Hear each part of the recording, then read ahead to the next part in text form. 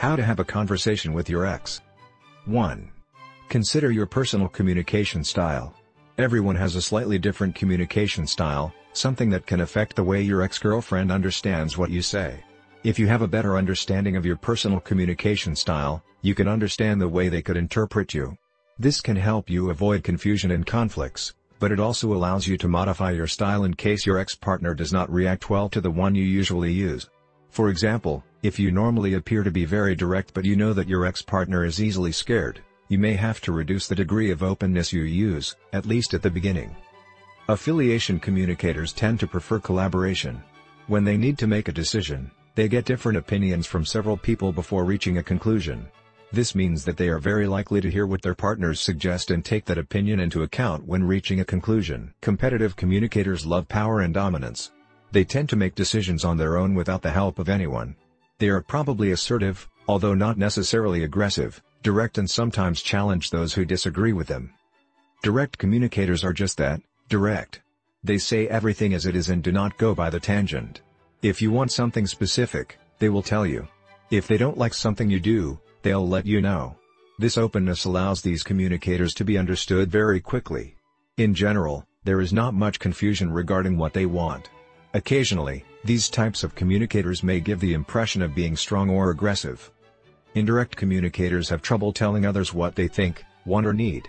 They could make inferences about the things they expect someone to understand by reading between the lines. These communicators tend to generate a lot of confusion and misunderstanding, but they may also seem less aggressive. 2. Don't forget to be an active listener.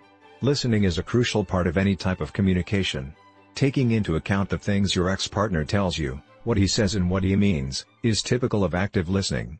This technique is even more important when you think about all the distractions you probably face during a conversation. Things such as cell phone, cars honking, television, people talking, etc. They have a way of diverting your attention from your partner and redirecting it to another side. There are many things in particular that you can do to become a better active listener. Rethink and summarize what you just heard. Feel free to rethink what they have told you using words that can clarify and simplify the message. By rethinking and summarizing what you heard, your ex-partner will not only know that you paid attention, but also if you really understood his point of view. Do not interrupt. If your ex-partner tries to tell you something, pay attention to her by making eye contact and nodding or saying things that encourage her to continue. Let her express what she wants to say without forcing her to stop and lose the theme's laughter. This means that you must remain silent while the other person is thinking or when you try to choose the correct words to use. Make questions. If there is something you do not understand or need clarification, ask questions. If you think your ex-partner has only addressed a particular thought or feeling superficially, ask him questions to make him go into more detail. 3. Provide ways to communicate. Keep the combination of your communication style and active listening techniques from undermining what your ex-partner tries to tell you. This is especially important if one of the reasons for the breakdown of the relationship was due to poor communication or lack thereof.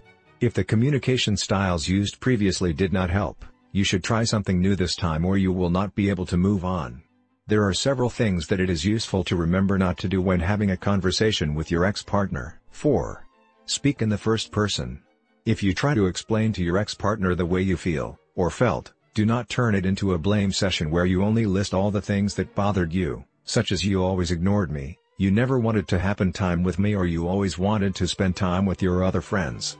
On the contrary, make sure you use first-person phrases, such as I felt you ignored me, it bothered me every time I didn't spend much time with you, or sometimes I felt you left me aside.